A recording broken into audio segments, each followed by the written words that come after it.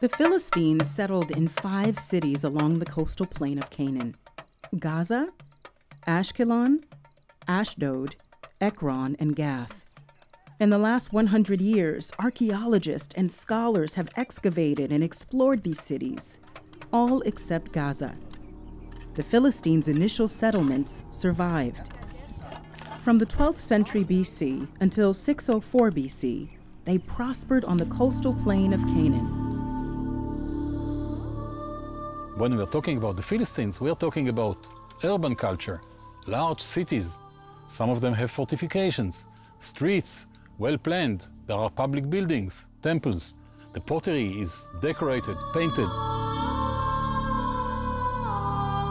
In the past, scholars have argued that the Philistines conquered southwestern Canaan and wiped out the Canaanite population. However, both archaeology and the Bible tell a more complex story.